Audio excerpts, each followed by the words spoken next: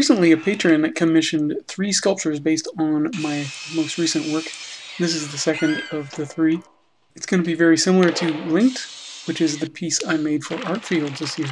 It's going to have a slightly different variation though. I decided to try a different pattern with the wood. I'm using walnut and some maple that I got recently. This maple has a bit of ambrosia in it, so it looks really great. I don't know how many pieces I cut, over 1,000 I think. My friend Larry was using my lathe for the entire day. It took me to glue up almost 80 segmented rings.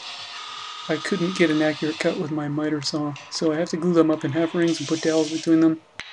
Then once the glue dries, I sand the faces flat and then glue them together into whole rings.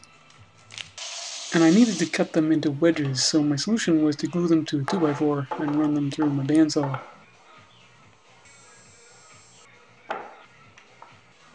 I really like using rubber bands because they're very versatile.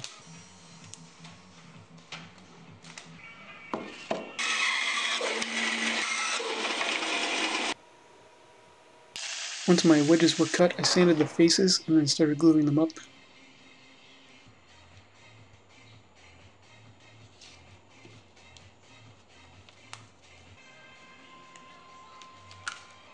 Once I had them glued up into groups of 3, I kind of realized that they weren't quite cut at the right angle. So I trimmed a little bit off on the bandsaw. Continued to glue them up. I also needed some straight pieces because the goal was to make what looked like chain links.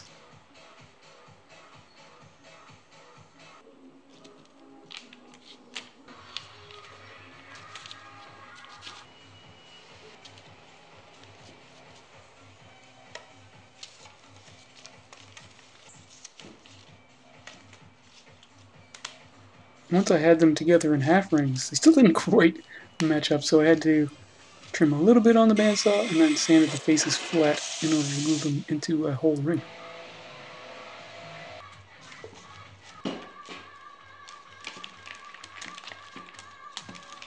In order to mount them to the lathe, I sanded one side flat. Starbond Adhesives sent me a kit to try, so I simply glued some waste blocks to one side so I could mount it on my chuck. I'm very impressed with how fast Starbond works.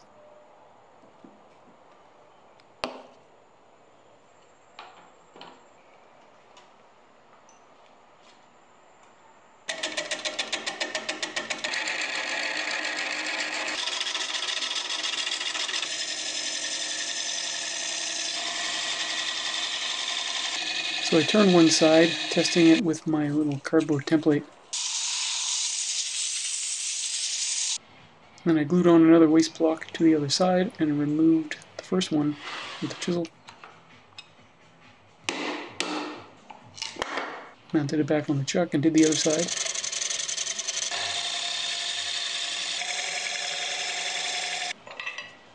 Thanks to Uneeda for supplying the abrasive that I used for this project. Finally, I just knocked it off with a rubber mallet, protecting it with a rag to not damage the side. I carefully chiseled off the excess glue and then sanded it smooth.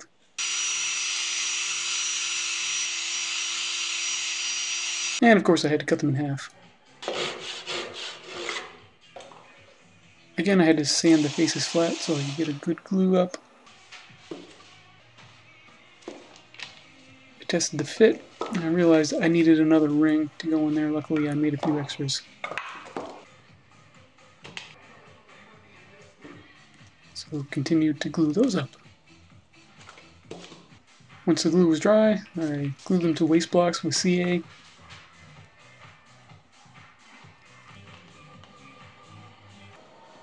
Mounted it on the lathe and turned it into a cylinder.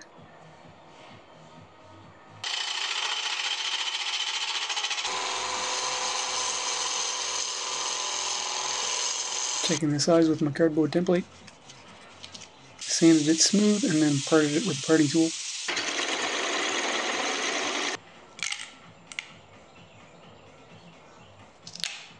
Unfortunately, the ends were not square, so I rigged up this little jig on my sanding table so I could sand the ends square. I tested the fit, it looked good, so I glued them up.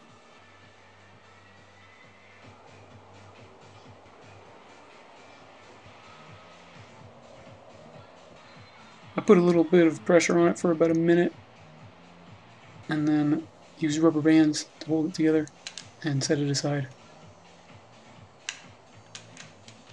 Once the glue was dry, I tested the fit. Unfortunately, they were just slightly too small to fit inside each other.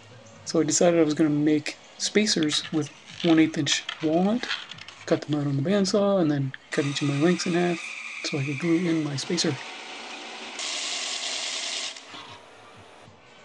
The spacer would be mostly hidden anyway once the piece is all together.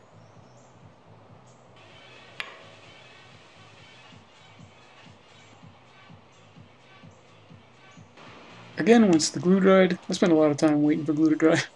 I smoothed the glue joints with an angle grinder and a sander, then finish it with lacquer. Of course, to get them all together, I had to cut one in half again.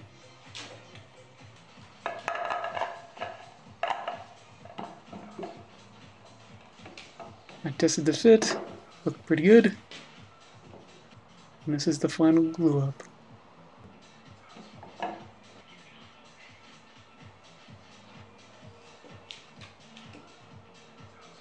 It contains over 1,200 pieces of walnut and maple. If you've made it this far, thanks a lot for watching.